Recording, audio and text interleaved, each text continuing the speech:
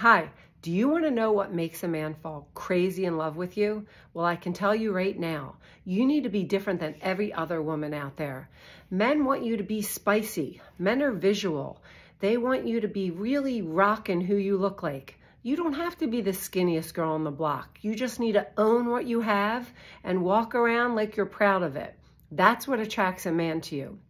Also, please do not chase a man. Do not call him first. Do not text him first. Do not reach out to him first. Do not badger him. Men like to be the ones who are doing the chasing. When women chase a guy, they become disinterested. This is against everything that they are used to.